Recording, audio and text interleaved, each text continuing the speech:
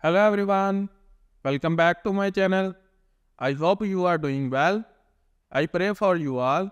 God give you a long life and you live always happily there. Please like and share this video and also subscribe my YouTube channel. I have a request to you all.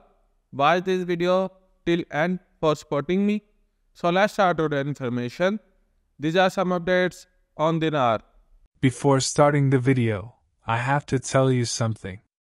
Go to google.com and search dinaropinions.com and open this site. Here you can see the latest news, dinar opinions, and dinar guru updates on a single page. So visit this site for more information. We heard this week that Al Sudani again told the citizens that they can expect a new currency, and so we know it's not more of the 3-0 denominations.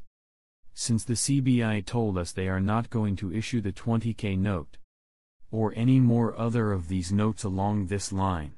So what could this mean? It can only mean fresh new notes of lower denominations reverting back to the currency denominations of the past and finally ditching these 3-0 notes. That video is huge. They are educating the people about the deletion of the zeros project. The zeros will come off the exchange rate, which changes the value.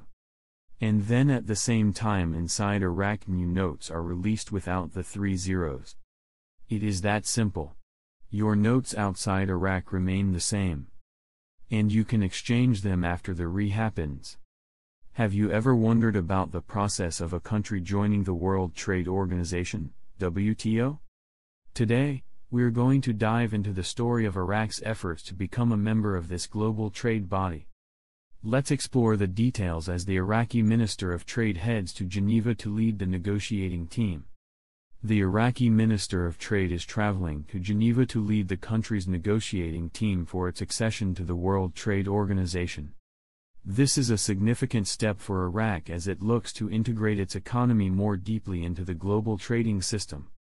The minister's visit to Geneva marks an important phase in Iraq's long-standing efforts to join the WTO. Iraq first applied for WTO membership back in 2004, not long after the fall of Saddam Hussein's regime. Since then, the country has been working to align its trade laws and policies with the WTO's requirements. This process involves reviewing existing regulations, making necessary changes, and engaging in negotiations with current WTO members.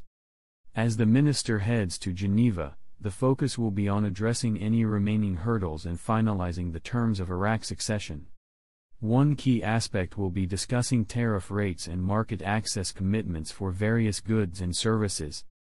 Iraq will need to demonstrate that its trade regime is transparent, predictable, and in line with WTO principles.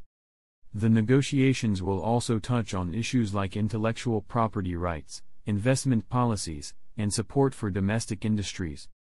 Iraq will need to find a balance between protecting its nascent industries and opening up its markets to international competition. Successful WTO membership would be a significant milestone for Iraq, offering several benefits. It would provide greater access to export markets, encourage foreign investment, and help the country integrate into global supply chains. This, in turn, could boost economic growth, create jobs, and improve the overall standard of living for the Iraqi people. So, as the Iraqi Minister of Trade sets out to Geneva, all eyes will be on the outcome of these crucial negotiations. The road to WTO accession may not be easy, but it represents an important step forward for Iraq's economic development and integration into the global trading system. Be sure to stay tuned for updates on this story and let me know your thoughts in the comments below.